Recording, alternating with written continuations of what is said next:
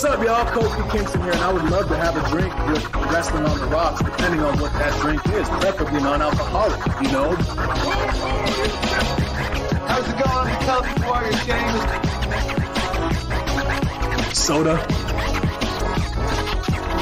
I would love to have a drink with Wrestling on the Rocks. Maple syrup.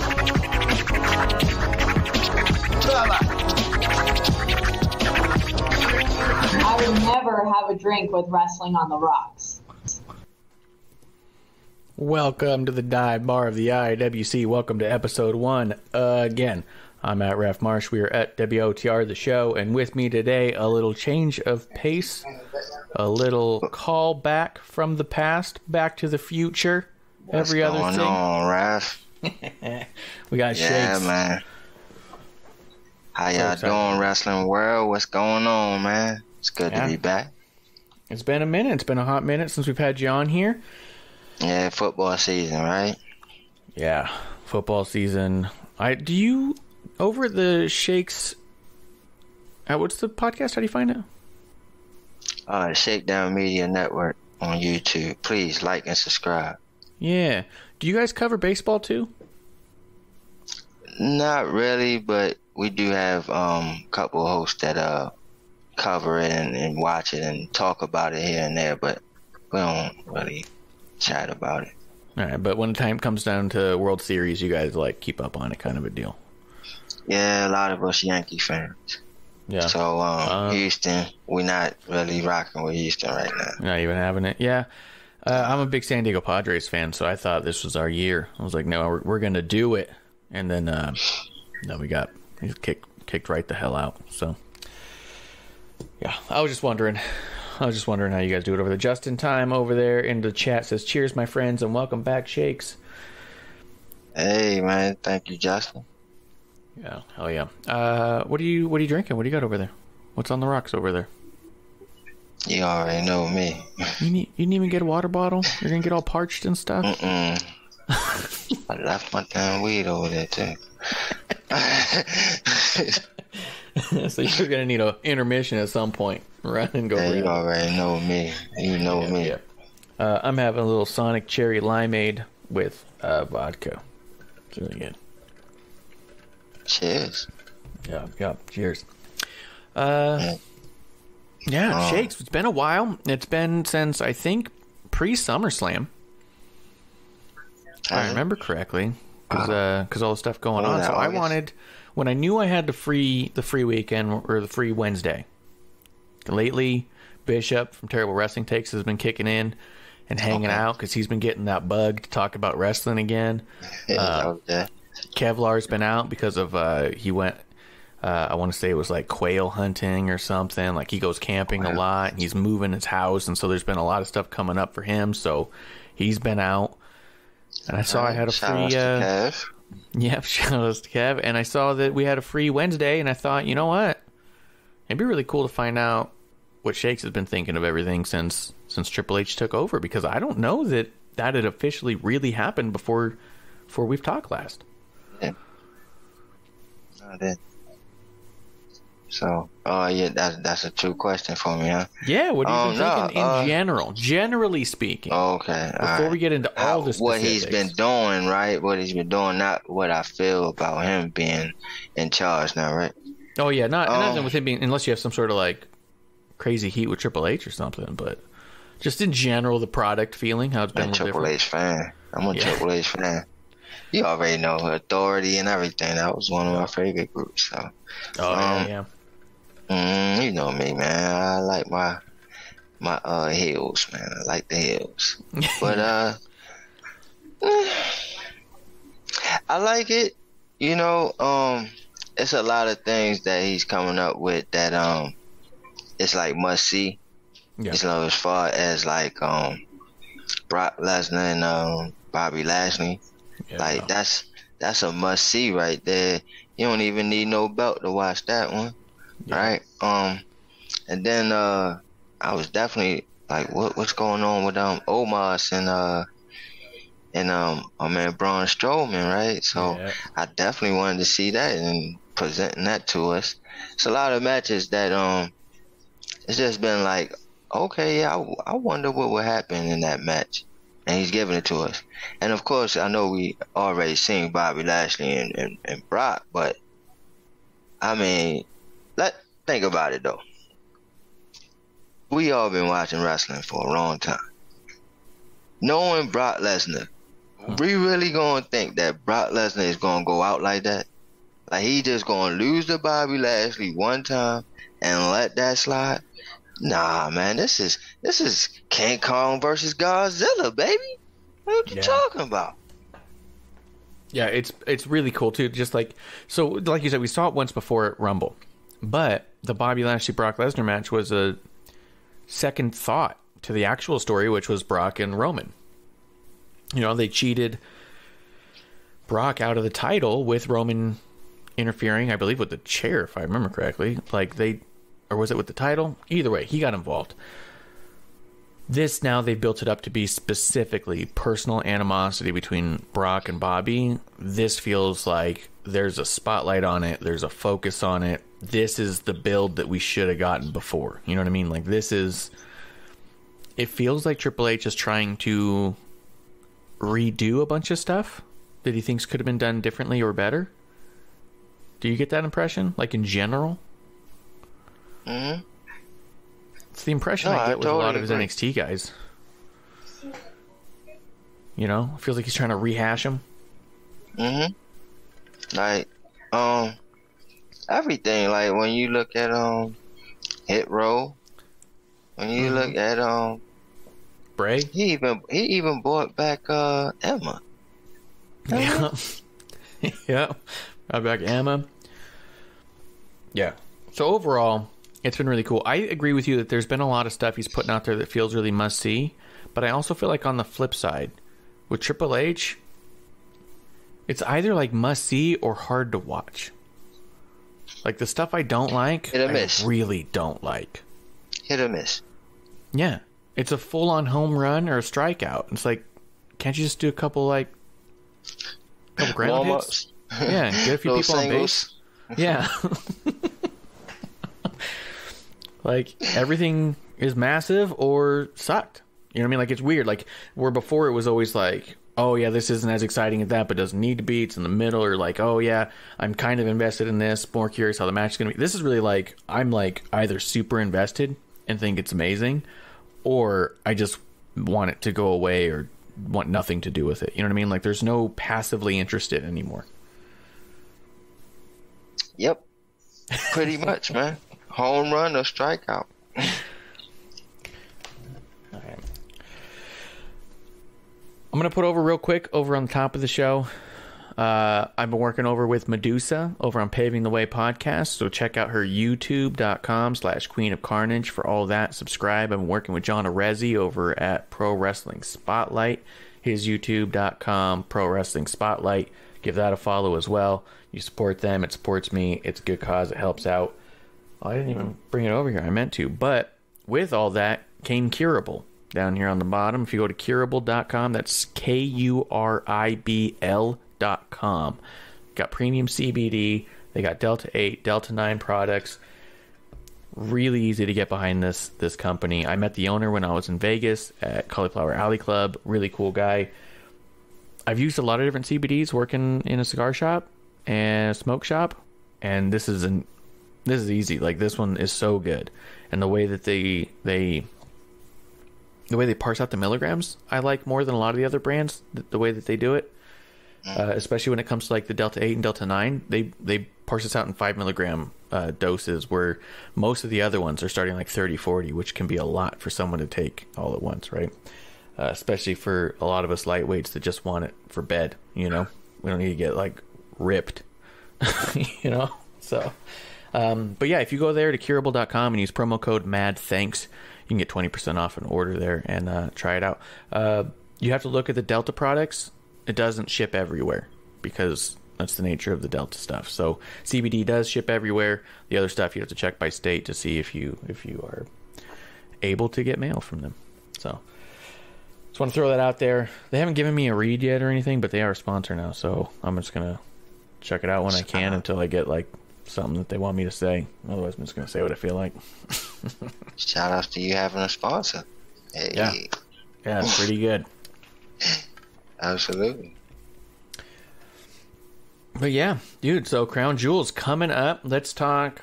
I'm trying to think if there was news specific that we need to. Oh, a real quick shout out. It is November, and November happens to be, I want to get the verbiage right, National Veterans and Military Families Month.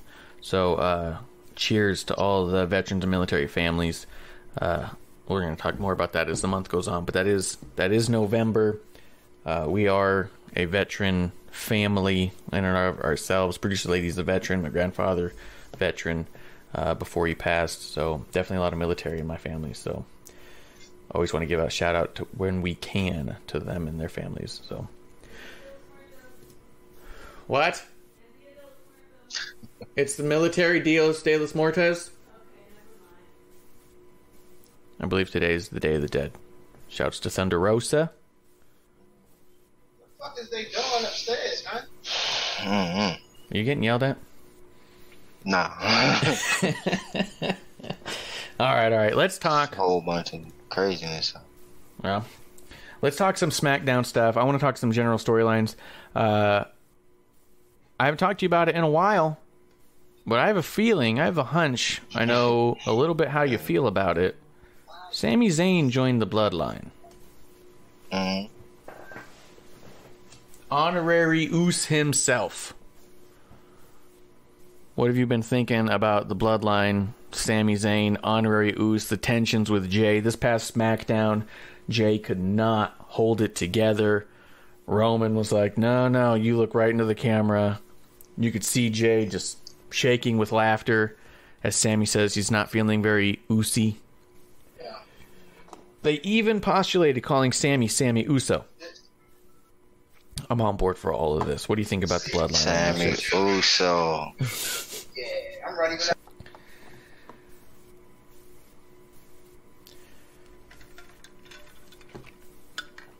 that. All right. Shakes just put me on hold right as I pitch to him. Take a drink. I'm going to send this link to Justin, I think. Jey Uso. I do wonder this about the concept of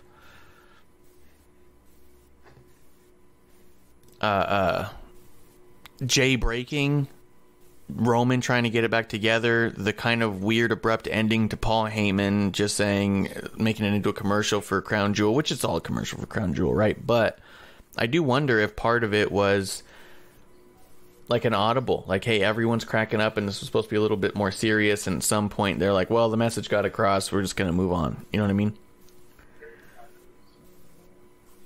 Well, alright, so I remember like the last time I was here, we was talking about how cool it was. Well, one of the last few times I was here. And we was talking about how cool it was that he was there, and, you know, they all serious, and he's in the background dancing, and it actually came to fruition, him doing that. And, you know, he is the light side of the group, so it keeps them interesting, and it really brings a lot of their characters out. Mm-hmm. So I love the Sami Zayn thing, and I'm loving that not only like the crowd is backing that up, or, you know, the organization is backing that up, right? It's like everybody is with it, but really to have the head of the table, Roman Reigns, like lobby and back it up too. Like he signs off on it, he's lobbying, and then he's interacting with him, like he's all into it with it. And for him to receive and accept him into the group and into the whole faction, that's what makes it really gold, because he could easily say, okay, like he could play the J role, like, bro, you're not family, get the fuck out of here, right? Like, what are you doing here? Right? But no, instead he's like, you know what? You're doing a great job, man. You're doing good and good deeds, so I'm gonna reward you. And he keeps rewarding them, and the more he rewards them, the more responsibility he gets, and it's just all funny. It is all great. I love the banter, and then coming all the way around to the last thing, right? Because I know that's what you mentioned.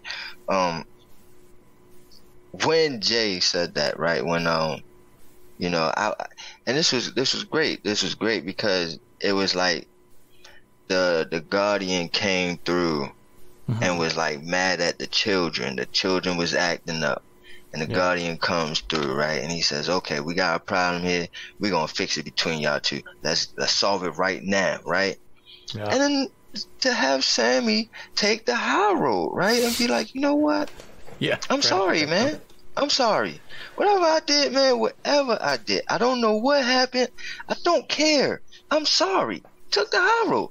Yeah. And Jay say, "Get that out of my face." Right? Yeah. Yeah.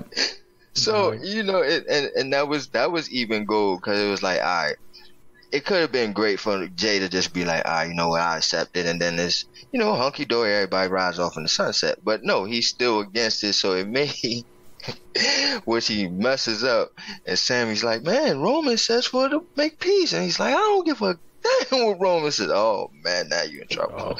Now we got Sammy Uso out here. You know what I mean? And I love that name. Like, it was that was like, wow, on the fly. I was like, that was good, Roman. Sammy Uso. Why not? So good. Yeah, and that line, I don't give a damn what the tribal chief says, and the way that the camera, so what was really neat was just the production of this segment. The conversation between Jay and Sammy was happening with such a tight camera shot on the two of them.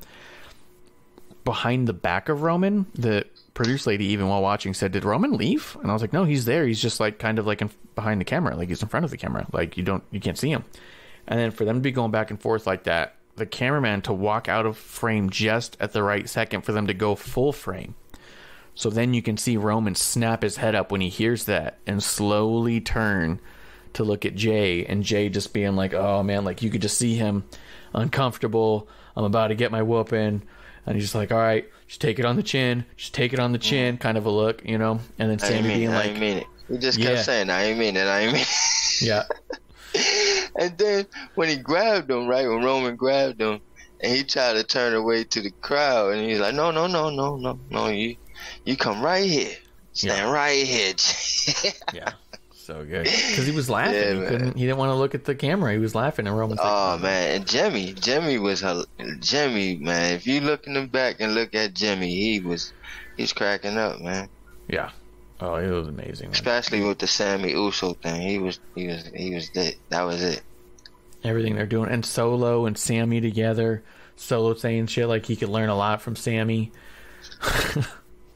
He did an interview. I forget, I don't know what podcast it was, but he did an interview for a podcast, and someone said, if you could team with either of your brothers to win the tag championship, who would you pick, Jimmy or Jay? And he just didn't even miss a beat. He goes, Sammy. It was the bump? Yeah. Nice. So good.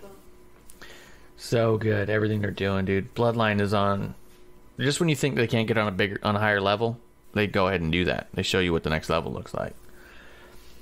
That is going to bring us to... what the next level is? The Rock daughter, man. The Rock daughter got to join, and it has to be a female in the group, man. Because look at... I know we want to probably mention this, but look at what Rhea's doing for the Judgment Day.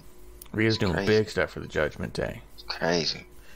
Are you excited about Roman versus Logan Paul, Crown Jewel? A lot of people have been speculating a lot about it. A lot of people have a lot of things to say.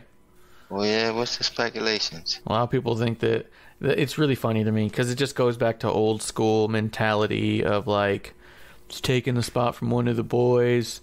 Imagine working there for 10 years and not getting this match, and it goes to some guy on social media.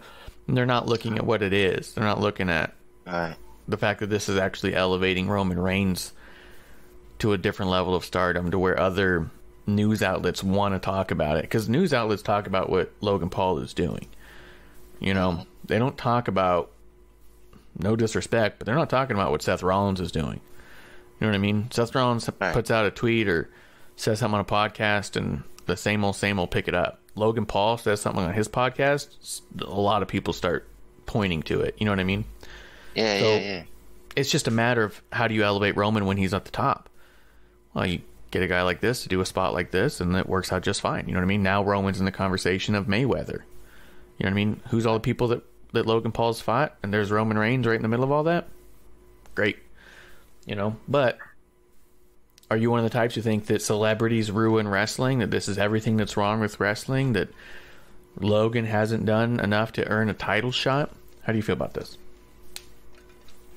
Well, to answer that, just in a wrestling standpoint, not nothing else, just in a wrestling standpoint, the man, like Roman says, the man has 2 matches. You know, 2 matches going against the greatest of all time. Yeah. I mean, it just don't match up. It just don't. It don't match up when you think about it in that standpoint. Now let's go on what your standpoint was. With the media, with the social media, with the eyes that's going to be on to this match. Floyd Mayweather was retired. Retired. And he came out and did this charity match with him. And they made millions. And everybody was watching, including me. Right? So you can only imagine how they're going to be for a guy that's not retired in his prime, who's on a streak that he's on, the greatest of all time, on guard mode, going against Logan Paul, social media darling. I mean, this is like Titan versus Titan. Yeah. You know, it's that way. So it's like WWE conglomerate and media conglomerate, head to head, boom, and that's just money, baby. So for your point, yeah, I mean, like, yeah, that's what it is. You know, it's definitely great for eyes to watch, and great for the money standpoint. Great for people to actually see Roman Reigns' legacy and see actually how long he's been doing this, and it has been on this reign, and it's going to be on a global platform, a global market, and it's in what is it, Saudi Arabia? Yeah. I mean,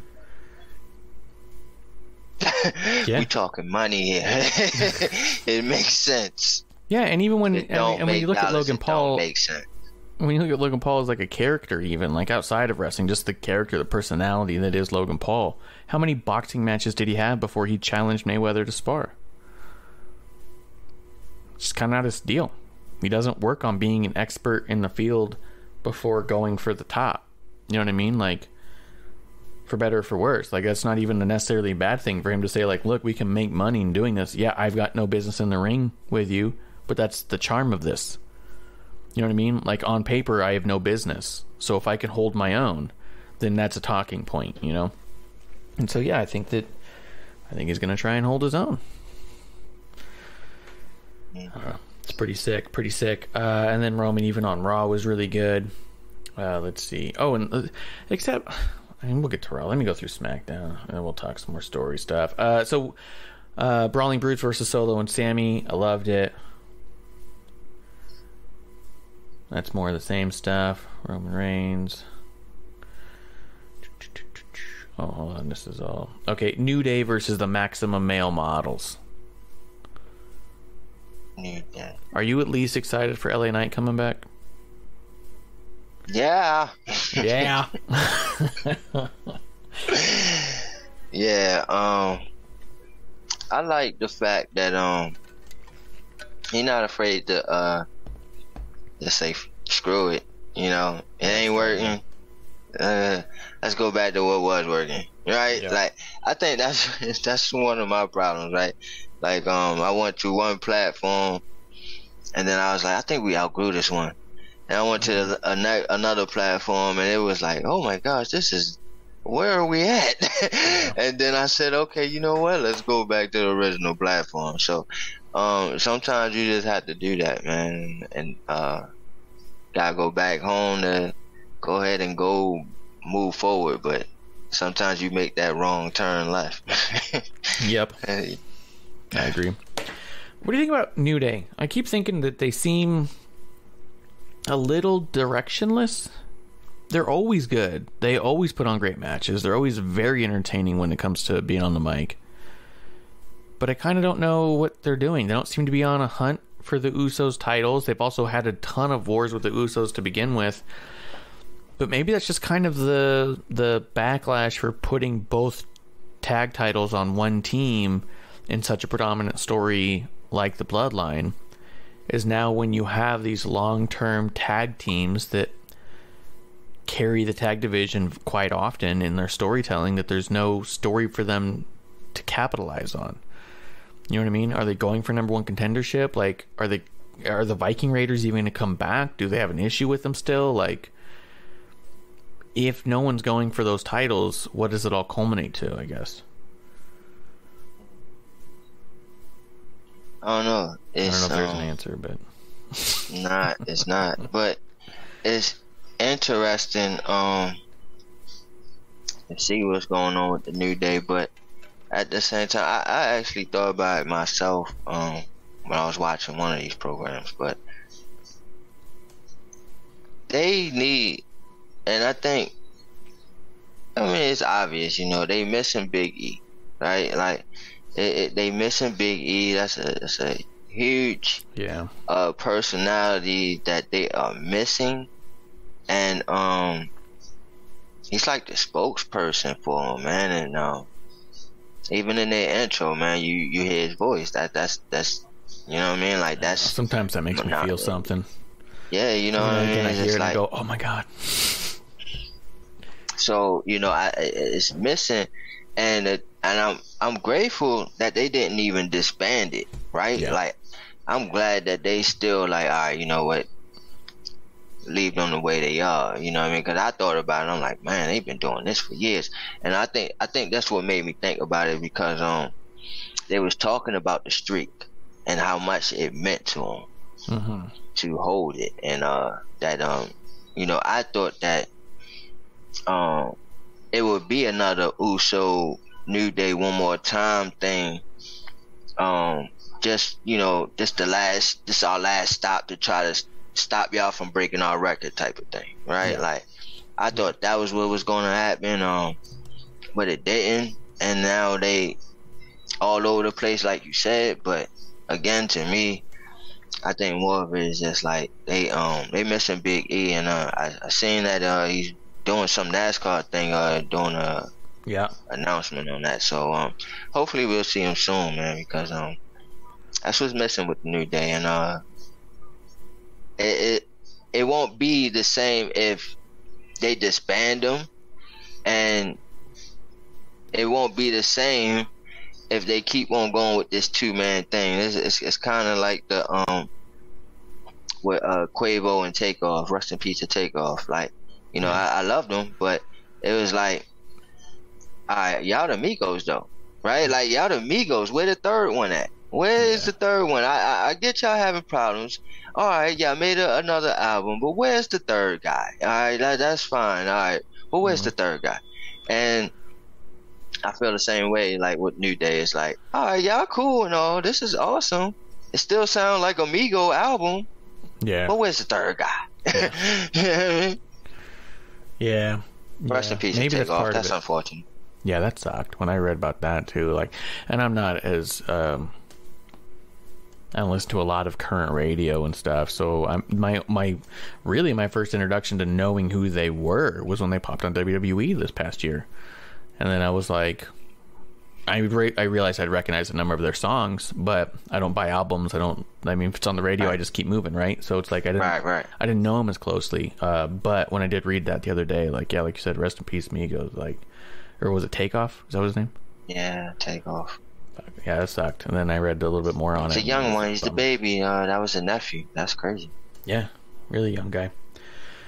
But But yeah, maybe that's what it is. Maybe that's why they feel a little directionless, is they just feel like they're missing something with Big E being gone for so long, and there's no titles for them to go for. It just is like, it almost feels like, okay, good, Woods and Kofi have clocked in for the day. You know what I mean? Like, they're just there because they're good at what they do, but there's no like purpose. You know what I mean? And maybe without Big E, they're a little nervous to do the purpose, especially because they got halted right there in the middle when they're doing the Brutes, which now it's going to be Brutes and Usos at Crown Jewel. We'll see. A couple things real quick. Liv Morgan and Sonya Deville had their big thing going on. Hold up. Wait a minute. My bad. I'm so sorry. Hold that thought. You said the Brutes. And then and the Bloodline, it made me remember how they tore Sheamus' arm up, bruh. Yeah. Oh, they tore his arm up. I mean, dude, that was a crazy spot. I mean, I was like, okay, stop. Like, somebody stop. And Sammy had to stop Jay, man.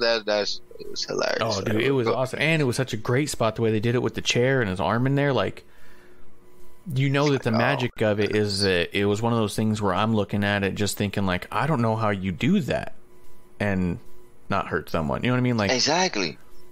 Like, what are they doing? How is that? No, like, there's because you're watching and you know they're not breaking his arm, but you're also watching going like, I don't know how that trick is done. You know what I mean? It just looks so vicious and so perfect. For real. Nah, he definitely hurt, bro. Some way, like something. Well, hurt. and then congratulations to Sheamus. He got married this past weekend. So, congrats to him. Oh, so that's probably what it was. Yeah. Probably. I'm time off for the wedding.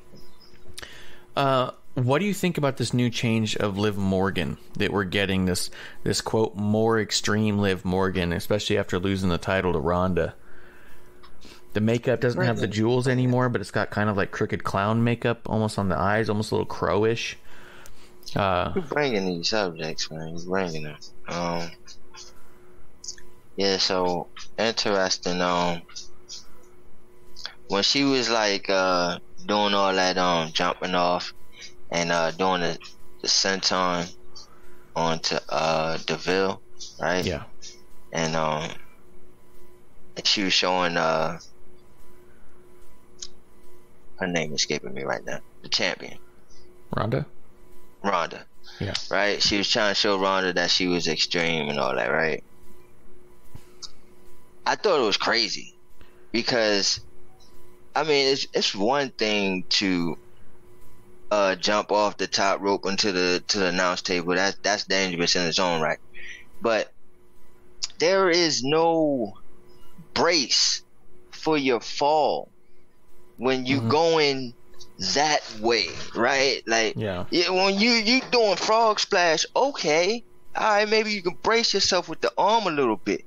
But when you're going, you know, you're going backwards and you falling on, that was dangerous because you could miss easily and break your back and break it.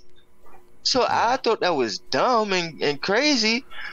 And then through the match, what was so weird was when she was passing out, smiling. And I was like, wait a minute. And they even mentioned it. They're like, oh, is she smiling? And I'm like, yeah, she looks like she's smiling. Like, what is that? Like, what's going on here? Then see her afterwards, and she's just going crazy. She's just going crazy. Like, and I don't know what to make of it. Like, I really don't. It's like, where are we going with it? Like, where are we going with it? Where are we going with it, though? Like, because, yeah, I mean, she's definitely extreme, and she's definitely not taking no BS, right? But where are we going with this? Is it like a Alexa Bliss type of thing? Is that where we going at? Where are we going here? I think we are getting kind of a cool crazy Liv. I like that her selling is becoming different, where it's not like you just have to sell the effects of what's happening, not like so you can't ignore what happened, right? A no sell is truly ignoring what happened. Someone punches you and you stand there and you look at them and you go, oh, you beat your chest, oh, what do you think, that hurts me, can't hurt me. Liv's not no selling. She's selling that the pain is becoming funny. She's enjoying the pain in a different way. Mankind sold it a different way. Back when he would rip his hair out and punch his own head, he was selling torment through pain, and pain made him feel something. And so can you hurt him enough to make him give up if he's willing to hurt himself to feel anything at all, right? I like this version of Liv being that she now knows that she can tolerate so much pain that she's no longer afraid of it. And it's kind of funny to her that people are putting her through that, knowing full well that she's not going to give up. If she can withstand Ronda Rousey choking her out that way, to me, that was like the crack. That was the laughter, the smiles, was like, oh, I can withstand anything. Doesn't mean you're going to win anything, but it does mean that your fear of pain becomes different, right? And so with every hit, and the worse it is, the more she'll smile and laugh. I think it's pretty cool. It's a really neat way to do it. To your point, where do you go from there? To what end? I don't know that you need a super direction. I think you just need a well-established character, and to show that shift in the character, maybe you end up with the heelish type Liv. Maybe it's a super babyface underdog thing where she just won't give up, but she's a maniac. You're right, though. I don't know if you said it so much as I picked it up from what you were saying. It's not that far from Nikki Cross and her new insane gimmick that she's back to doing, the let Nikki play kind of thing. I like it because it gives Liv a little more depth than we've gotten with her in the past. I'm curious about it, but yeah, I don't know. I hope it means that we get another title reign from her. I don't think she makes a bad champion at all. I think she's a really easy to get behind kind of babyface, kind of an underdog type, you know? But how do you always be the underdog? I'd rather see her, like, by any means necessary, get the job done. Yeah. Not no baby face. Like, I mean, I want to see underhanded tactics. Excuse me. I want to see underhanded tactics go on. I want to see her just go through any possible way, because that darn belt means that much to her. Being a champion means that much to her. She lost her mind when she lost that title. That's what I want to see. Yeah. And I ain't gonna lose this championship again. I get it one more time, never losing it again. That's what I want to see from her. She would be a cool one.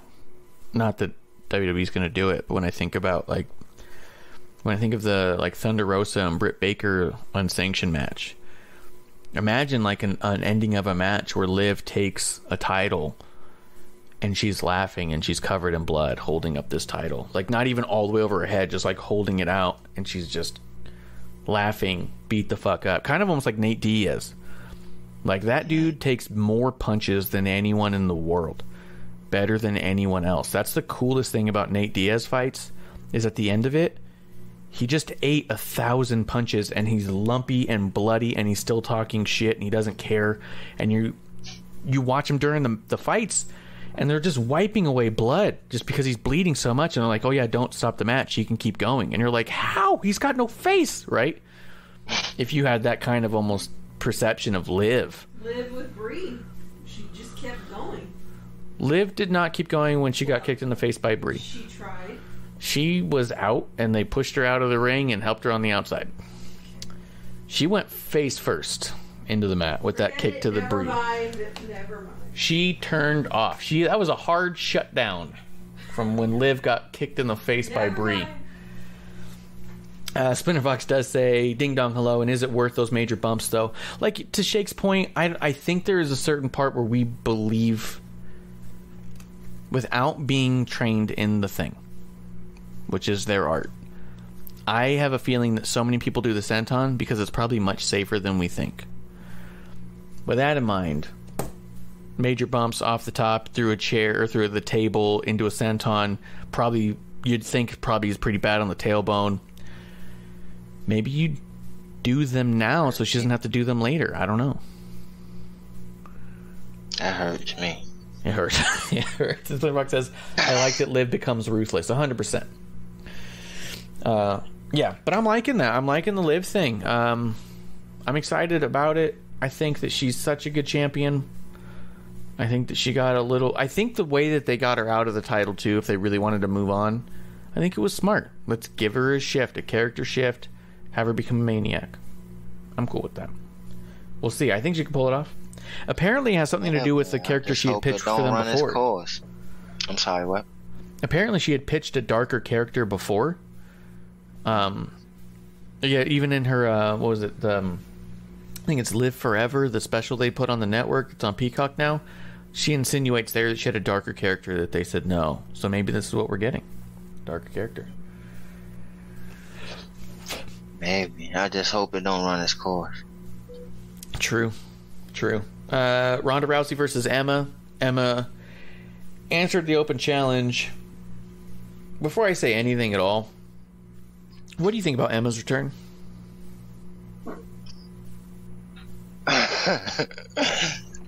Whatever. You say whatever? Whatever. Dude, that was my thought too. I saw a lot of people being like, oh my god. When they were talking online about like, oh, could she return? And people were freaking out. And I'm not one to rain on anyone's parade, so I let them celebrate. But in my mind, I saw it and went, oh, huh, okay. And that was it. That was the highest level of excitement I got out of it. I'm not trying to knock her. My understanding is that the period of time she spent in Impact, that she's improved greatly. From what I saw in the Rousey-Emma match, it didn't excite me to see any more. I always like people getting highlighted. I like wrestlers having jobs. I'm not going to come on here and be all like, she's one you got to get rid of or anything like that. But I think I'm very whatever, and I hope that they give me a reason and feed me stuff to make me care. You know what I mean? Because I didn't feel like the roster was lacking her. Not to be offensive or mean. It just, the roster's already pretty strong. So when I saw her, I went, oh, okay, I guess she's here. Didn't feel like a massive addition. Mm-hmm. Then all the Emma bombs and Emma, everything Emma. Yeah. All her moves, name Emma. God. Yeah. This was like what? Yeah. 2016, 17. I'm past this. I guess we'll see how it plays out. Sprint Fox says there was a reboot. Bishop's coming through the chat, says cheers to Bishop. And Sprint Fox says, I remember when Emma was facing off Paige in NXT. Emma is dating somebody, I don't know his name, he called it a month ago. Madcap Moss is who she's dating. And so it was kind of interesting that they both were on SmackDown this week. But, which is fine. I don't have a problem with it. And I don't have a problem with her. And I'm not saying, like, I never want to see her on TV again. She didn't leave such a lasting impression that I feel like it's this big hole we're missing in the roster. She hasn't made a big enough splash on the indie scene to make me go, I can't wait to see that in WWE again. And I'm not trying to say that. I mean, I know it sounds negative and it sounds like shit talk, and I don't intend it that way. I'm just saying there hasn't been enough there for me to latch on to begin with. So to see her back now, I just went kind of like you. All right, whatever. Let's see how this goes. Like, I'm open to it, and I hope that there's more, and I hope that I get excited, and I hope that she's in a story that I think is amazing. But, like, as of right now, it was like, okay, Emma's here. But then I was just kind of, like, moving on. Yep. Speaking of moving on, Hit Row was joined by Shinsuke against Legado del Fantasma. Ah, man. Hit Row. That's crazy. Cause I was a Hit Row fan. I think Hit Row's cool. Yeah, but I think LDF they is missing cool. my boy, man. They missing my boy Swerve. Yeah, they are missing Swerve. Fox says, I'm happy for her, but I just hope psoriasis don't affect her this run. Yeah, if that's what helped her, that's what fucked up her last run, then yeah, I always hope for the best for their health, if nothing else. Here's my only problem with LDF and Hit Row. I watch NXT. Mm. So I'm ready to move on from this story. This is where I'm starting to see Triple H's undying faith in NXT as a product in all things versus the Vince McMahon undying disbelief in NXT. This is where I feel like everything comes to a head, right? Like, NXT call-ups were constantly, quote, mishandled, mistreated.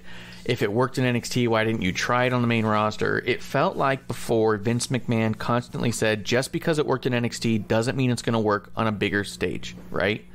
It feels like Triple H's thought process is the only reason NXT didn't get 2.5 million viewers is because it's not on Fox on Friday nights. I don't believe that. I believe the fluctuating NXT ratings has a lot to do with what's on their show. And I feel like if 2 million people wanted to watch NXT, they would find it and watch it. People find and watch SmackDown and Raw, and I do think that there's a section of people who are just in the routine of putting on wrestling on those times and nights. Yes, but there were weeks that NXT wasn't even clearing 300,000. You know what I mean? Like, I don't think everything that's going to work in NXT will work on the larger scale, and I feel like putting LDF with Hit Row, there's a weird mix here. When I think of Gargano and I think of this feels like Triple H is saying, look, not everyone watches NXT. Here's an amazing story we told in NXT we can tell on this TV, and it's like no one ever saw it, so it's okay. Then you see the way he treats Gargano, and it's all like, look, everybody watched NXT, so we don't have to explain anything about Gargano. They're just going to accept him as a top babyface. And it's like contradictory. You know what I mean? Yeah. So this was a good match that I just didn't give a shit about because I've seen it a dozen times, and I want to see these two teams work with other teams. The coolest part for me when teams leave NXT is to watch them work with main roster talent and not just work with their friends again. That's what I want. Spitter Fox says, but you can't have Hit Row without their main attraction unless they add somebody like Swerve to the stable. Who could that be, though? Believe it or not, the main attraction of Hit Row was always designed to be Top Dollar.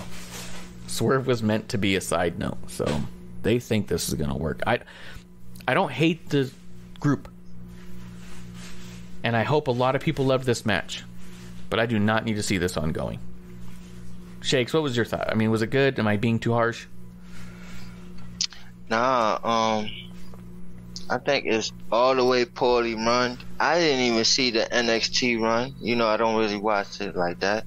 Okay. So I'm one of those people that did not see it, right? Perfect. So it's going to be interesting to get my take because you've seen it and you're like, all right, I've seen this a million times. Yeah. All right, I wasn't interested. Well, for me that didn't see it, I still wasn't interested because, and I'm going to tell you why.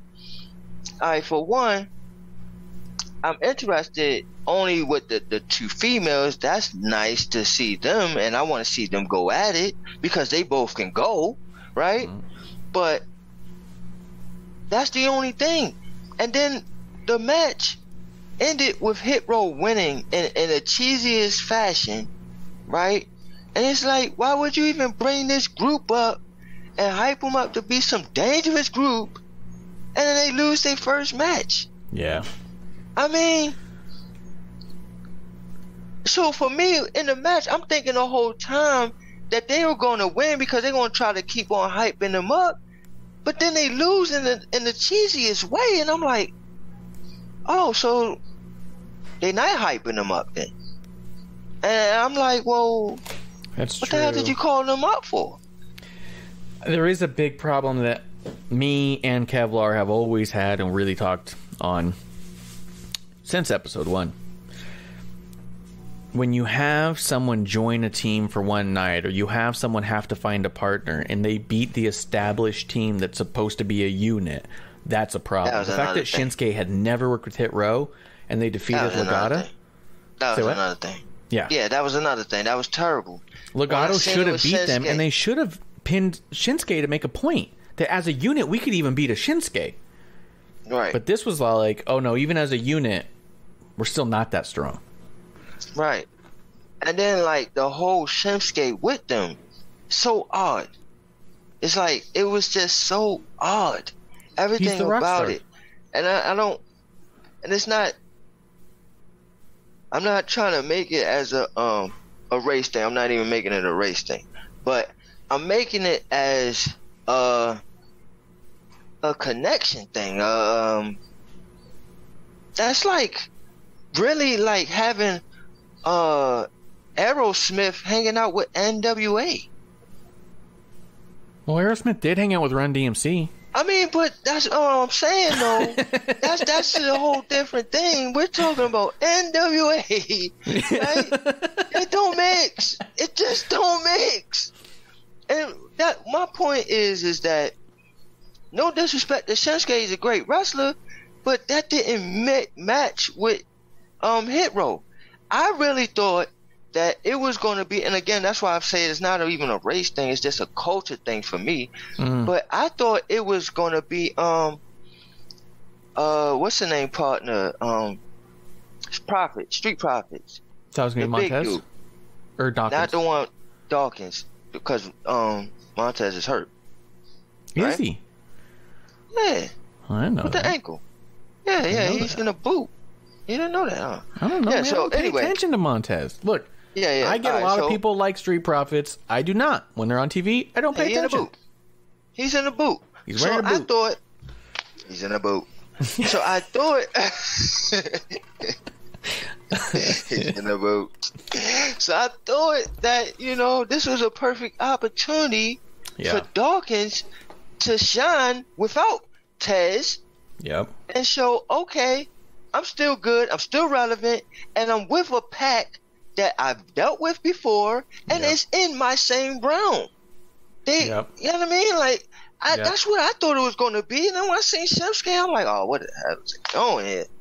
Yeah. It just didn't make sense to me. It's funny you say that, too, because in the chat, and I know you can't see the chat where you're watching, Splinter Fox says, I really don't like how race is involved with these two stables. Maybe they add a different race to the mix, like Sammy's in the Bloodline, which is a whole other conversation on the amount of times that in wrestling as tropes, they pair together people with very similar cultures, which is sometimes based because they are friends in real life and they're easy to work with and they travel together already and things like that. That's already part of it. They already have a chemistry because of that.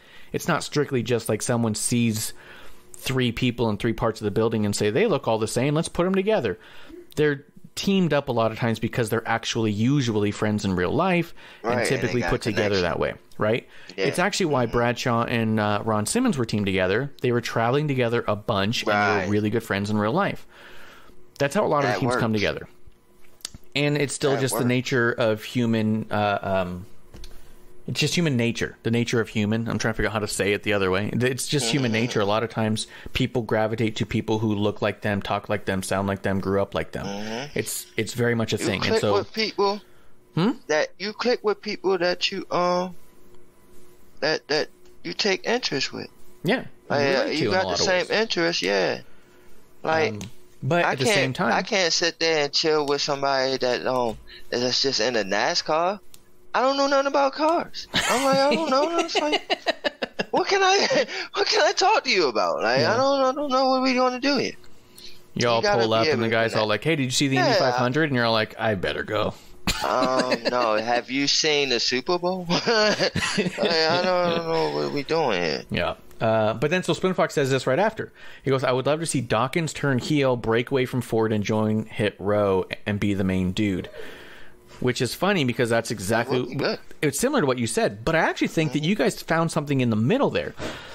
If Montez is hurt, he doesn't need to turn heel to just join Hit Row. Hit Row needs a fourth. Hey, man, I'm just doing nothing. Let me help you guys out. I've earned a lot of respect from having to fight you guys.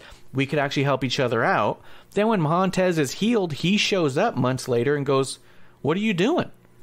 And then you have a clash of mentality. It's like, oh, you guys can hang out with them. Maybe they don't like Tez. And now maybe you get Tez on a solo run because him and Dawkins are clashing, but Dawkins has a new group. You know what I mean?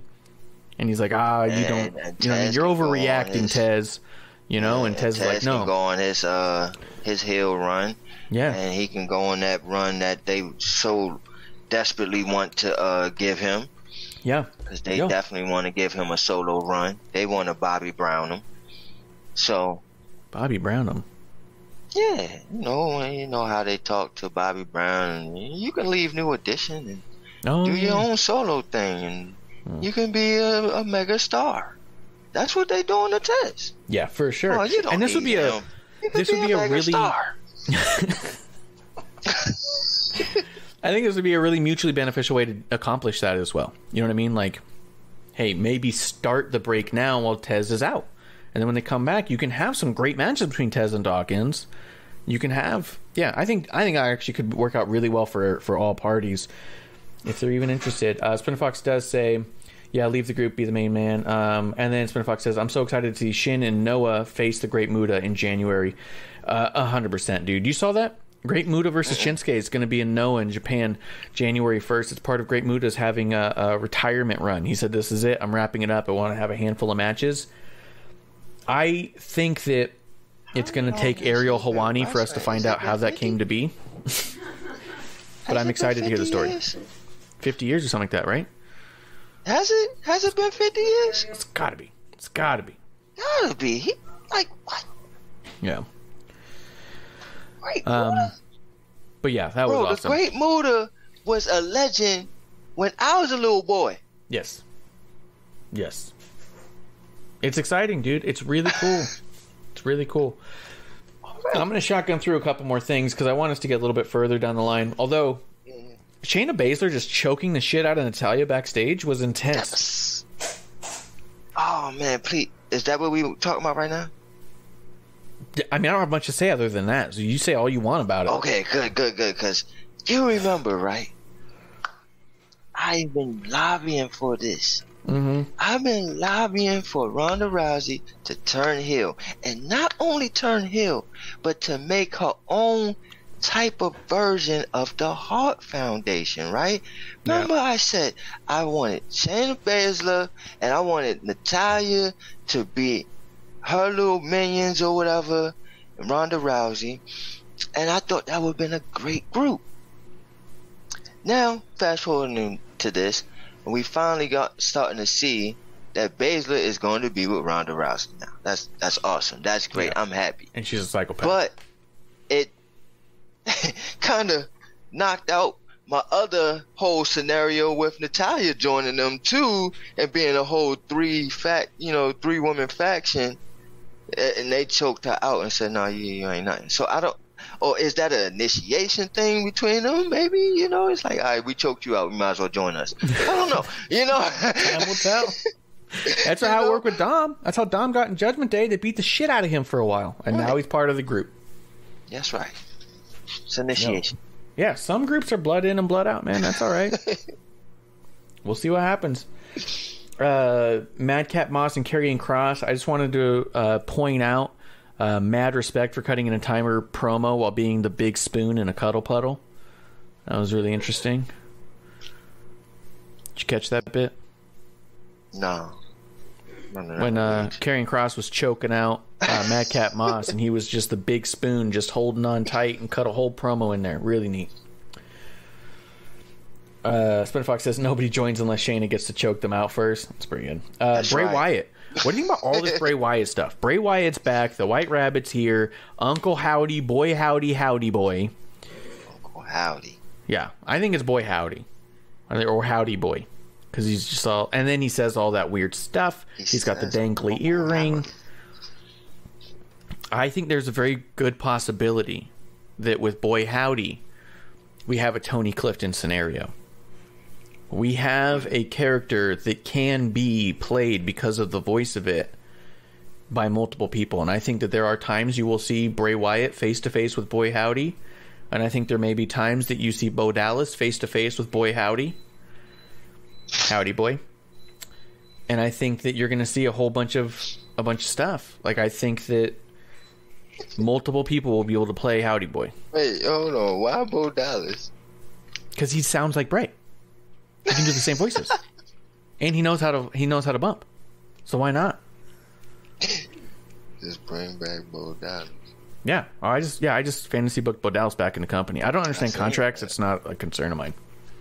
I see that. Just bought rolled out like that. Spinner Fox says he can't stand Cross, doesn't get it, and he doesn't understand Bray either. All right. Wait, what Cross? Nikki Cross? No, Karrion Cross.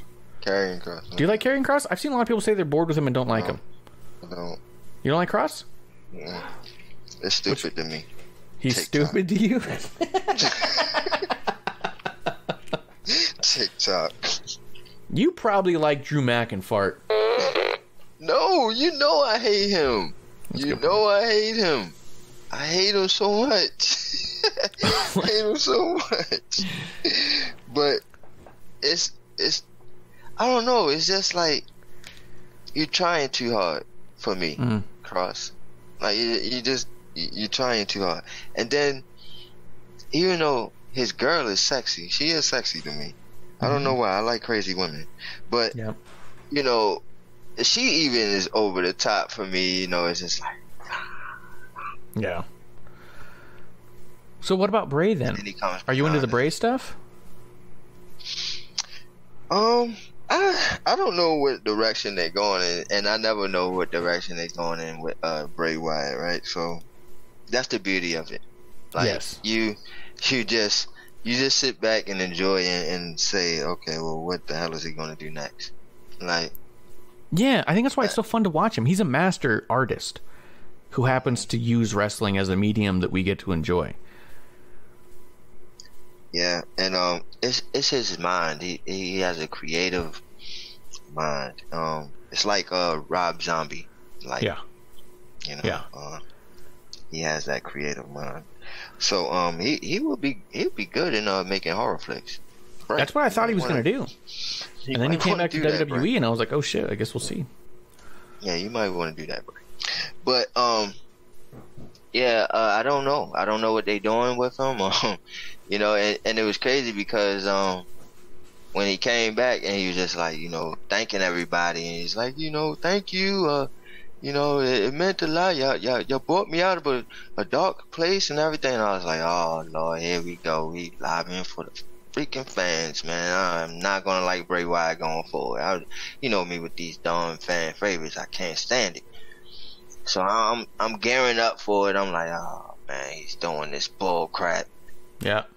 And then he just turned it around just like that. Just turned it all around. Just like, and I'm like, what the hell is this? And I don't even think he said it at the first time. I think he said it the second time that he was Uncle Howdy.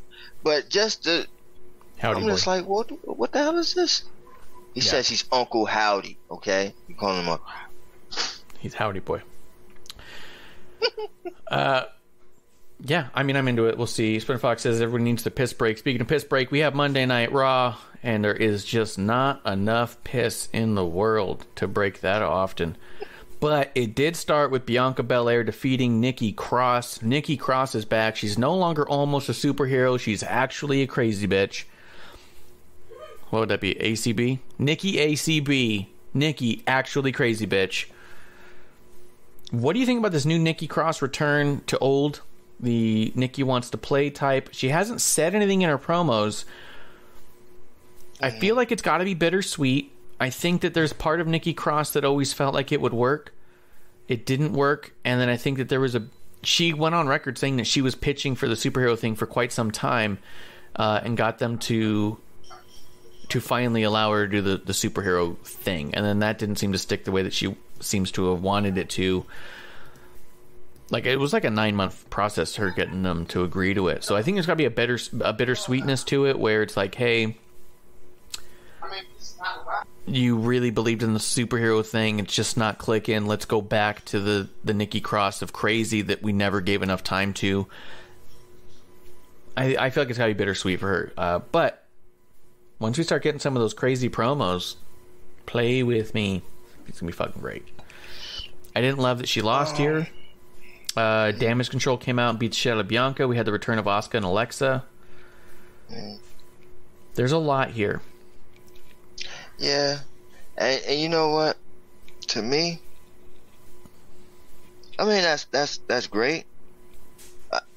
I would like for her to like go with a group like Judgment Day or something like that, right? Like just dark and they just use Nikki to just do their bidding, like whatever, just take the punches, get beat up or whatever.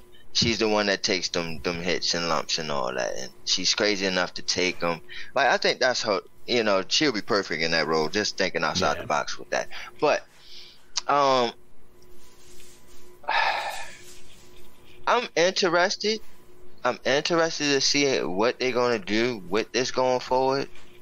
Because they can go about this so many ways, but are they going to stick with the creative process of trying to keep going, or are they just going to say, okay, this is what you are, and we're going to stick with this, and then it's just going to stale out? That's the whole thing. Like, okay, that you went back to this, but now don't let it stale out. You know what I mean? Like, enhance and be creative off of it. And I don't think that they're going to do that. I don't think that WWE is creative enough to do that. Yeah. I'm worried about a few things creatively here, and we're going to talk about it because a lot stemmed from this opening thing. Although Swin Fox does say she loses right away, that's dumb. This is Belair is becoming more of a female John Cena, and I'm over it. Which is just a funny statement because John Cena's one of the greatest to ever do the thing. Belair's like becoming really close to the greatest of all time, and I hate it. Okay, well. He says Bayley's our only hope. I felt that way for quite some time. She is my Obi-Wan Kenobi. So here's the thing. Can I real quick? Yeah, what? With Cena and everything, like, I don't get mad about the Bianca Belair thing, right? I do feel like, all right, dang, like she should have lost against Bayley. Excuse me, but I do think she should have lost against Bayley. But the fact that she is winning and still winning, I don't mind it, and that she's showing superiority over these other females, I don't mind it, because that's awesome for her. And the reason why I didn't like it with John Cena is because I just felt like it was him because he was great on the mic.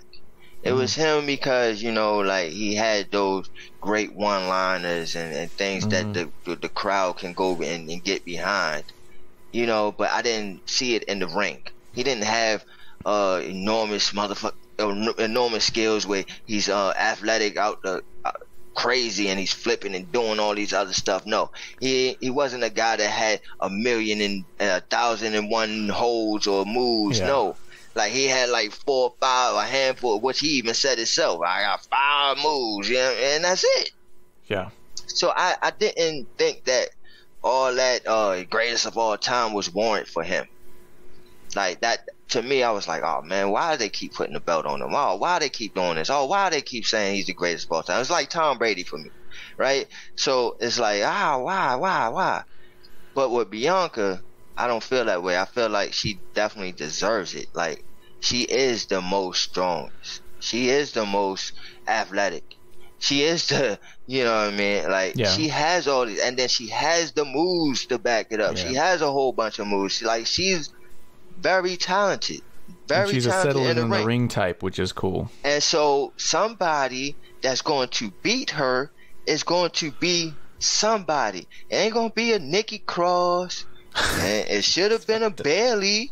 But even her wasn't even suffice to beat her. You know who it is? It's Charlotte freaking Flair. No, that's stupid as shit. That's what they're waiting out of here with that shit. And Charlotte is the greatest. No one's waiting on Charlotte Flair. Yes, there is. No one's waiting for that. Oh, yes, there is. Not a damn person wants. Woo! Spinner Fox says that he's talking about not her being amazing, just that she keeps winning. Wants Bayley or Ripley to end it. Ripley would be fucking cool. Oh yeah, she would be. If they got there in the right way, that could be really fucking cool. But let me circle back to some of this other stuff because we are running a little short on time. She deserve it though. Yeah. Yes. And I'll never complain about Bayley holding the championship. She should have definitely won the ladder match in my mind. Now here's the thing. Here's where I'm getting the most. Rhea deserves it the most though. But go ahead. Rhea's had plenty of titles champion. No, but she deserves it right now. But none of the other ones ever meant anything. Nobody. Listen to me, bruh. Right now, no other female is doing what she is doing. She is dominating on a whole nother level. She deserves the belt now. I think Luke Gallows would agree with you. Yeah, no. He's a good brother. So here's my problem with Damage Control right now. 3 amazing talent who are fantastic at what they do. They're the heels. They are the dominant faction that's meant to come through and take control of the women's division. However, every time they're seen in the ring with babyfaces, the babyfaces beat the shit out of them. They run them out of town. They beat them in the matches. They just lost the titles in a random match that came out of nowhere with a team that's not that well established. The fact that Damage Control is not a threat almost makes them the underdogs. They're telling an underdog story with heels. And that's the part that I find the most confusing. If you want me to boo a team, they also need to be dominant. Because if they lose all the time and then the baby faces go, yeah, I'll face them. Of course you'll face them. They lose all the time. Of course you'll take that match. Like, them winning is the upset. The heels shouldn't be winning in an upset. The babyface should be taking over as the underdog. How are they going to get out of this? How are they going to get past these lying, cheating heels who always win, who always cheat to win, who never get left out? Like, they're always outnumbering us. You don't have that with this group. They lose. They're constantly out. Even when they outnumber, once it's the odds are even, they fucking crumble. They don't even get the advantage when they do have the upper hand. So it's just really weird that they've created Damage Control to be a powerful faction and have booked them like a job squad. You know what I mean? Yeah. Spinner Fox says, I'm surprised Tegan Knox hasn't returned. Me too. I thought she'd return before Emma, if I'm honest. Freddie Prinze Jr. thinks we don't need heels and faces I don't know, like... Yeah, I heard the argument today Freddie Prinze made about how... Freddie Prinze Jr. My apologies. No, you good. That he'd made that we don't need heels or faces anymore, and his co-host Jeff Dye agreed. I don't agree because I do feel like that... I feel like... Shit on me all you want, but Jim Cornette in one of the Dark Side of the Rings broke down wrestling as, imagine you're driving down the side of the road and you see a big guy and a little guy getting into a fight, and so you pull over because you're like, oh my god, this guy needs my help. He goes, the big guy just beats the shit out of the little guy. You're afraid to get involved. You don't want anything to happen. You stand back and you just see it happen and you feel bad. He goes, but once that little guy starts throwing a little bit of dirt in his eyes and starts getting the upper hand, you start getting excited and you want to see that. He goes, you don't know the story, you don't know the backstory, you don't know what you're seeing here, but you know who you want to win. And he says it much better because he's Jim Cornette, and that's his life, is to talk better than an idiot like me. But there's a reality there to, like, people need to know, and it was always the old school thing, within 30 seconds who they want to win and who they want to lose, because if you don't want someone to win and want someone to lose, you're just sitting on your hands and you're not that involved. You need heels and baby faces to clearly define who you should want to win and lose, because there is a story here, and if you're not on board with the story, it's going to fall flat. Not even that it's so complicated, right? Because his argument was the wrestling audience is refined now. They already get that they're performers, but they also neglected to say that you still want the fans to want the story to go the way you want it to go. Yeah. Right? So let's say I get they're performers and I don't need someone to say I'm fat for me to say boo. You just have 2 performers go out there and you go, oh, I like that one kind of more than this one. Well, if the other guy wins who I didn't want to win, am I really that invested in what moves forward if all I say is like, oh yeah, well, I guess they both could win at any time? Like, you want people to be emotionally invested, and that comes from wanting someone to win really bad. And the only way you want someone to win really bad is if you really want someone to lose. And why would you want a good guy to lose? You gotta have good guys and bad guys. I just think it's that simple. Producer lady wants to scream something at me. Sorry, and just thinking of their name, Control Alt Delete, shut it down. That's what you're... That's the message I'm getting from just that name. Like, shut it all down. That's what we do. Yeah, we're shutting it down. We are Damage Control. Control Alt Delete all over. End. /root. Real quick before I hear from you, Shakes, because I'm going to come right to you. Spinner Fox says, I kind of agree with that statement. People will cheer for their faves, which is true. And he goes, like I do with Rhea and Bayley, face or heel. But the kids, 70%, are kids that they have to have heels or faces to sell the root for. That is my opinion. It is also your fake stat. The 70% you made up. That is clear as day to everyone. There is not 70% of all wrestling fans are children. That's just not true. But 70%. But I will say that I'm always going to root for Bayley, heel or babyface. That doesn't mean that I don't want a story where if she's going to lose, I want to be happy that she lost. And you can do that if you establish the right counter. Oh, Spinner Fox did refine his statement. He goes, well, that they act like that. And that is probably very true. 70% of wrestling fans behave like children. That is probably true.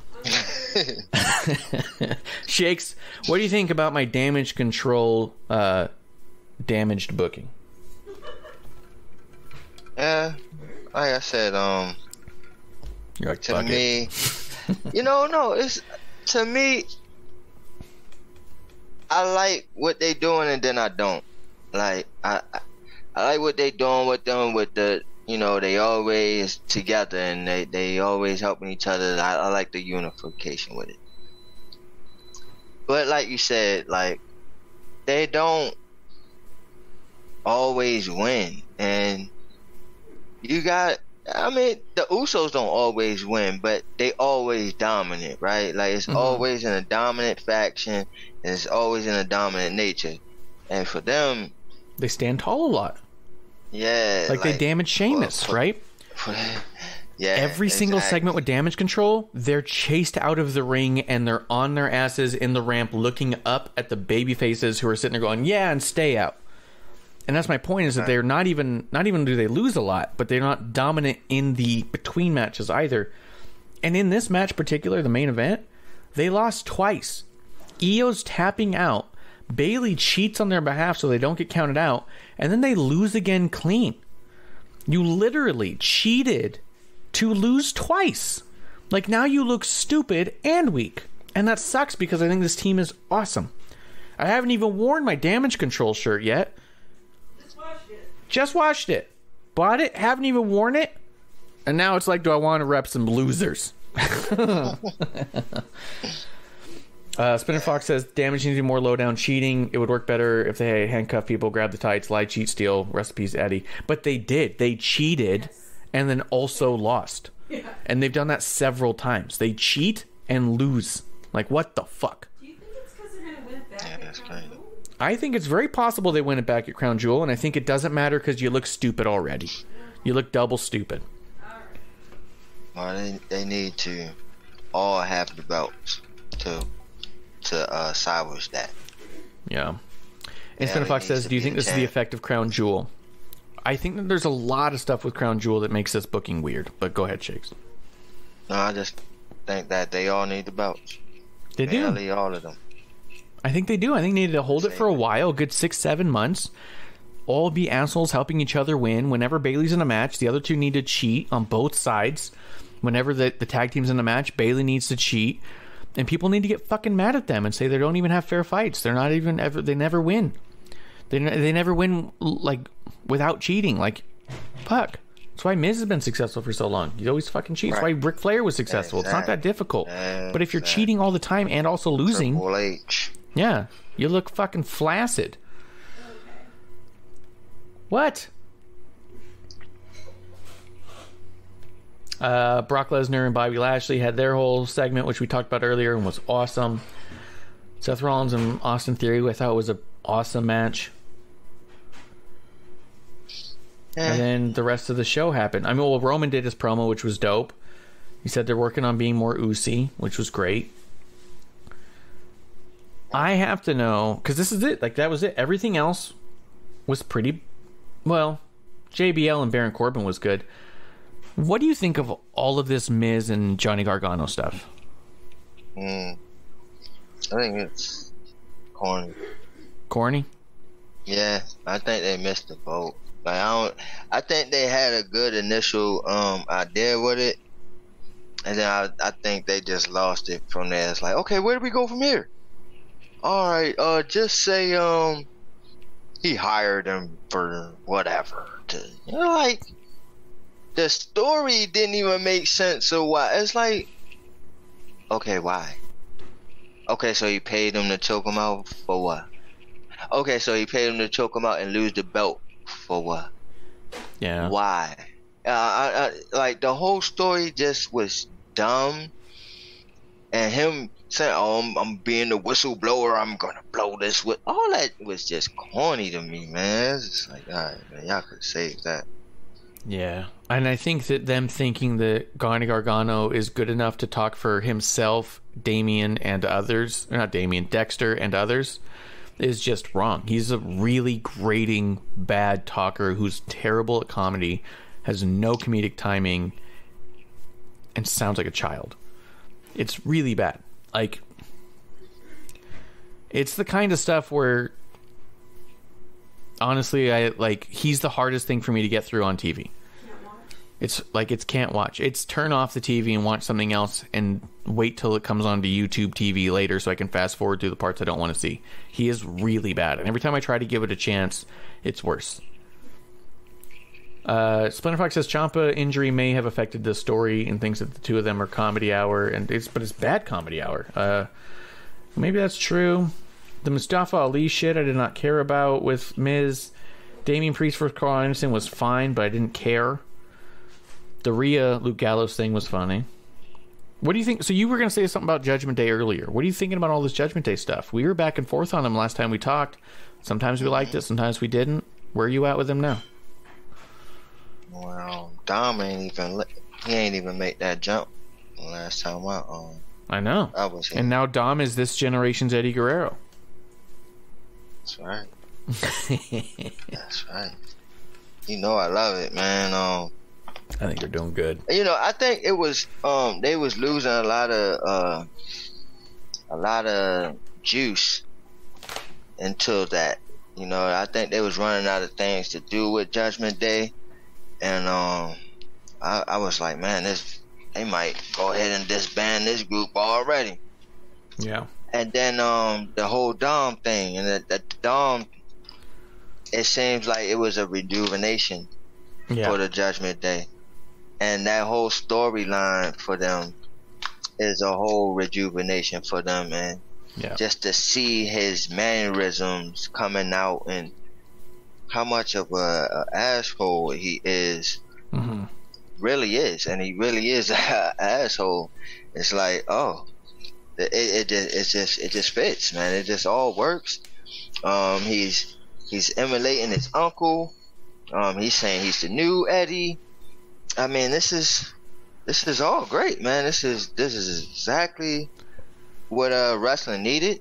So I like the Judgment Day thing, especially with Rhea Ripley, man. She's the X Factor, and I think I said that one of the times before I left, that she would definitely be a huge factor into that group, like how China was for DX. That's how I always seen it to be, and that's exactly what she's doing, and then some, So I'm a huge Rhea Ripley fan right now. She's doing her thing. And just for clarity, the story is that Rhea is pegging Dom, right? Yeah, or whatever. Like she's Poppy. That's what she said. She's definitely Poppy, and she's definitely pegging Dom. Turner Fox does say that that's what he does with all US TV now. He doesn't watch it live. He just fast forwards to parts he wants to see. He does say Rhea's the only thing that keeps that Judgment Day alive. I think she's definitely the most fascinating thing about it. And he says, Mother Rhea, clap, clap, Mother Rhea. You know, Mother Rhea. Survivor Series, Dom needs to be on Raw and Ray on SmackDown teams. That storyline needed to be continued.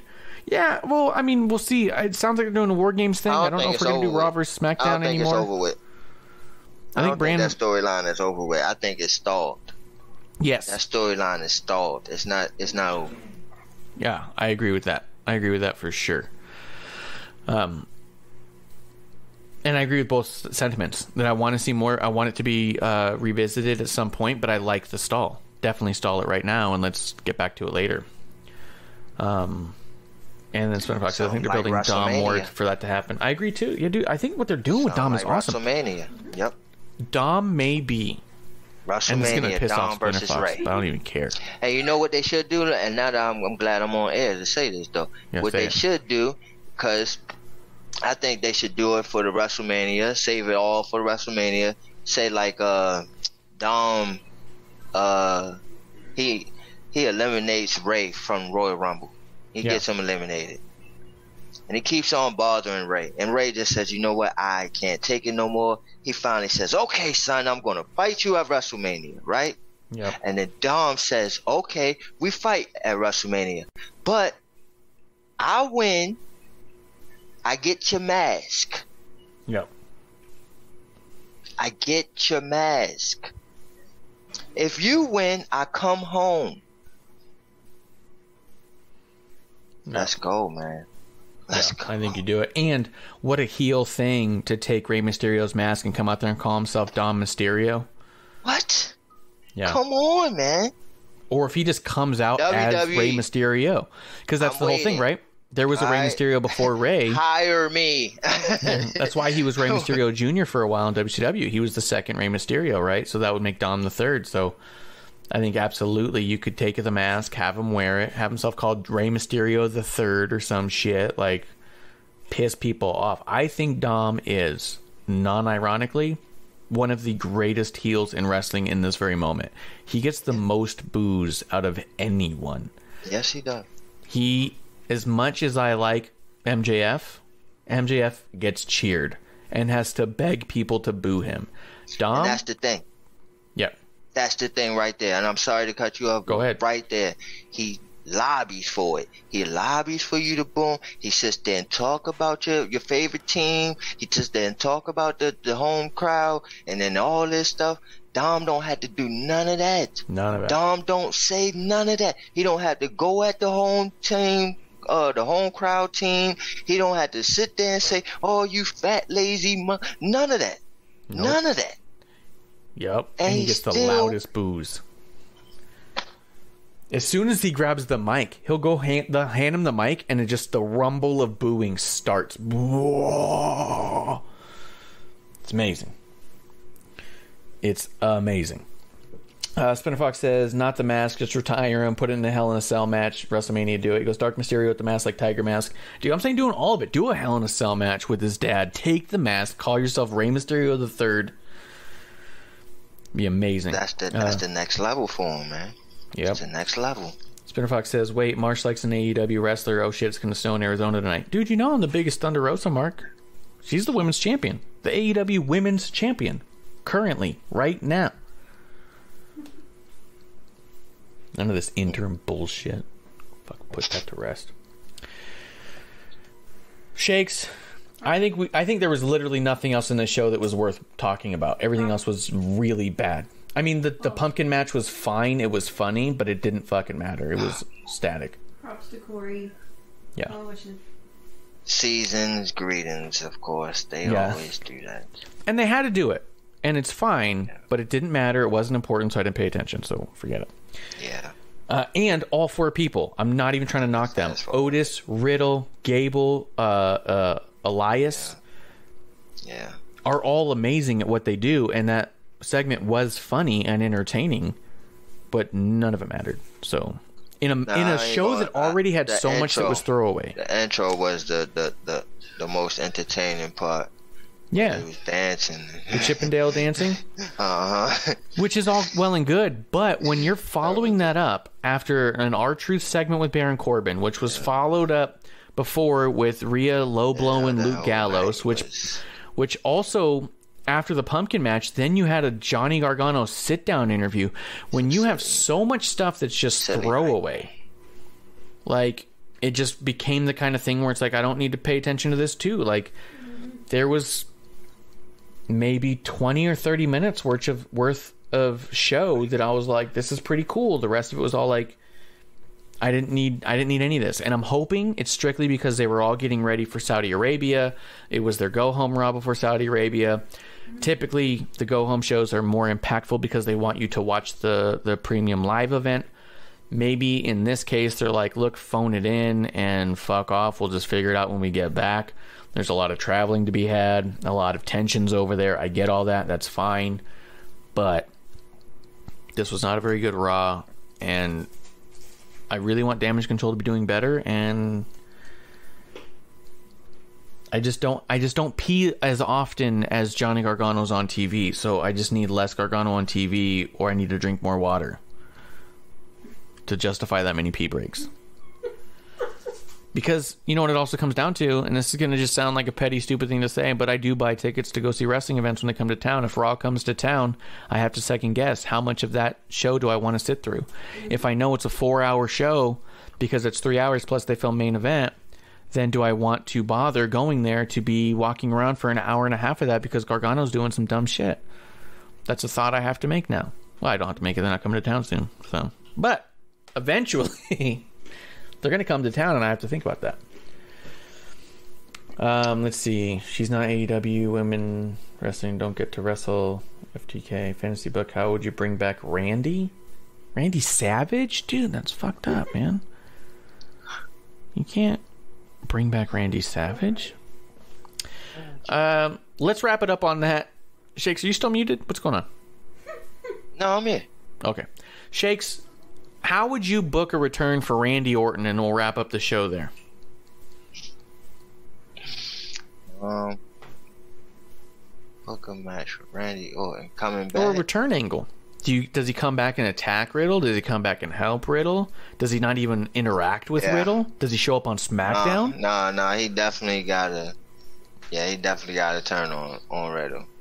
Oh. He gotta come back as a Viper. Yeah.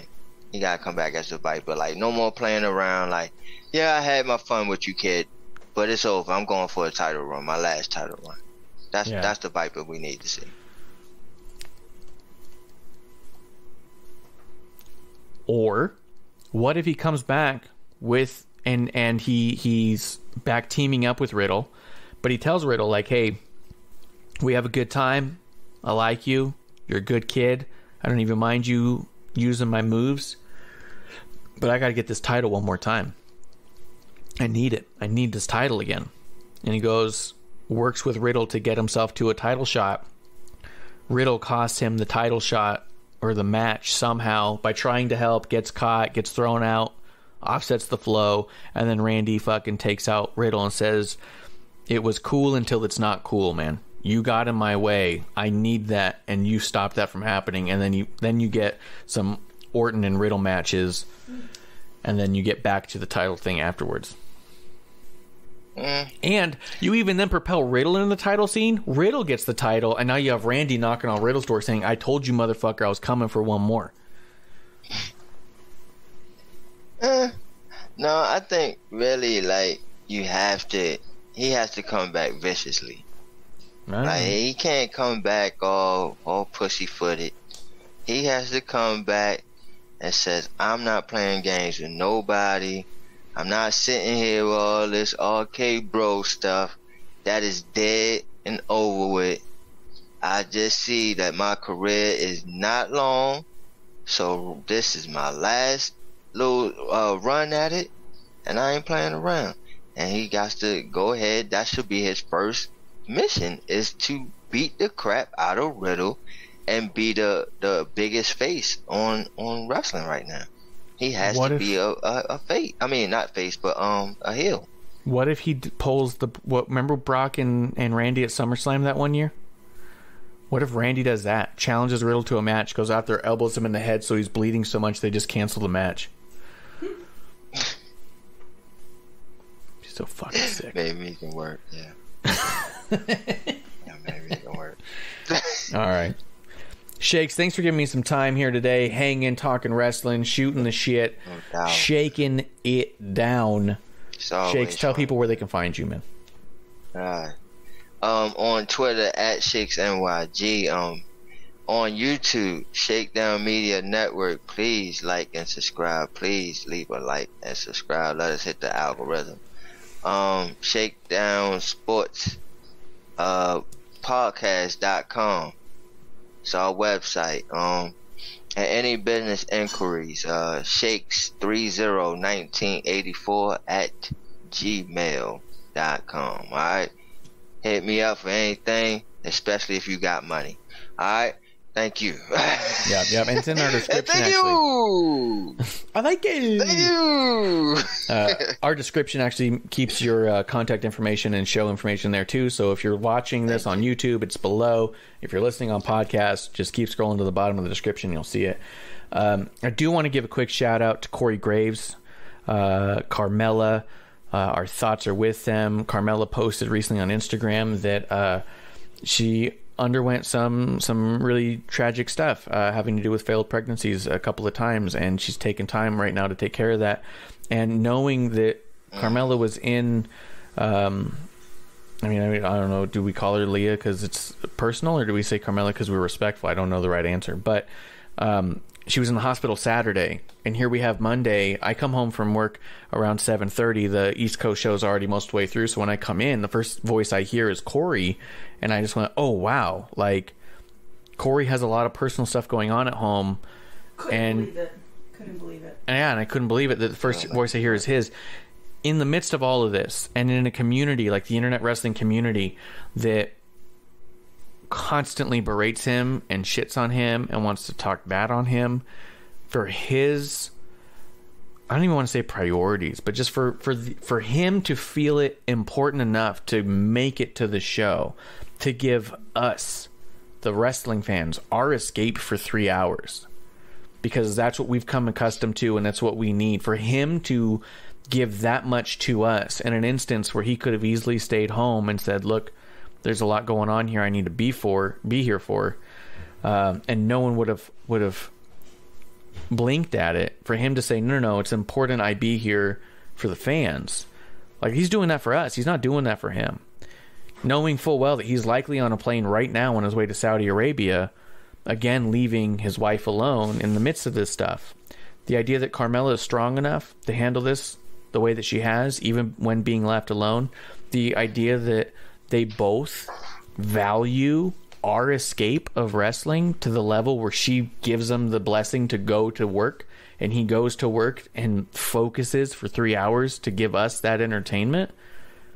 I just, there's nothing but gratitude and respect that I want to give out to them as a family unit and as entertainers for giving that back to us. Like, that's amazing and unnecessary, and I think that there's a lot of negative things a lot of people say, and I think that it's all bullshit when you think about how much they care to do this in return. You know what I mean?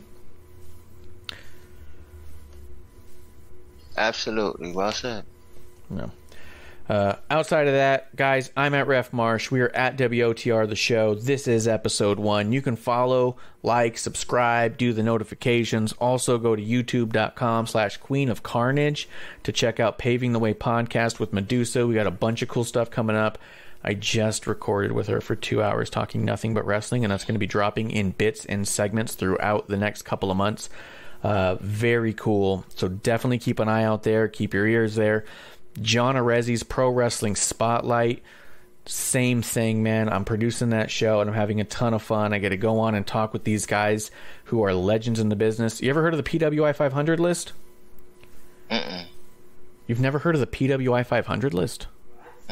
Oh, the Pro Wrestling Illustrated 500 list. Well, I expected you to say yes, but it was created by Bob Smith, the co-host with John Arezzi, and to be able to pick the brains of guys like that about old school wrestling has been absolutely fascinating. I recently found out there was a tag team called the Undertakers in '89.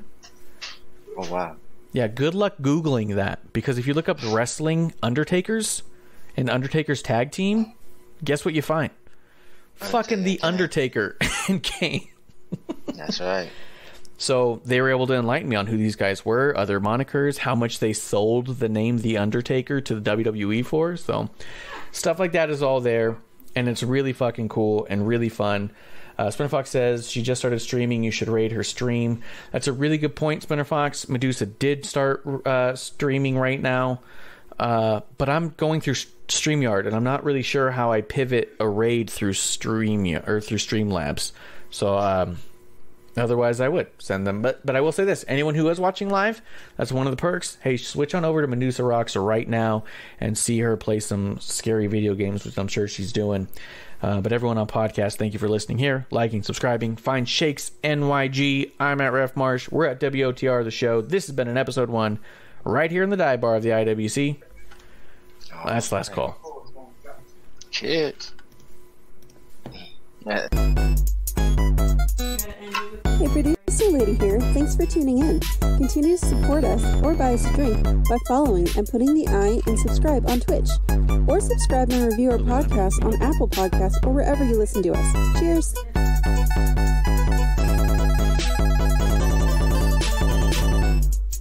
I would never have a drink with wrestling on the rocks.